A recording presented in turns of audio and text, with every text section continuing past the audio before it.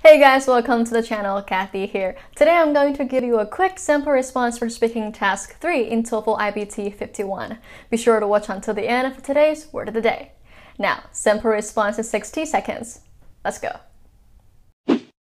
Image advertising refers to when a company uses any visual figures or representation that will link the company with their products in the consumer's mind. In the lecture, the professor talks about the Big Bear cookies. The company has an animal character called Big Bear. It appears in all of their advertisements, on cookie boxes, TV commercials, and cookies themselves.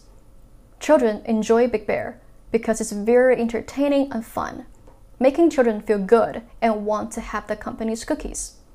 Thus, the character stays in people's mind and reminds people of the cookie. Even though bears do not make or eat cookies, since people could not forget about the character, the company sells more cookies than others. Now, on to the daily dose. Today's word of the day is proverbial, and it means commonly spoken of. Proverbial in a sentence. The severity of the minorities is proverbial.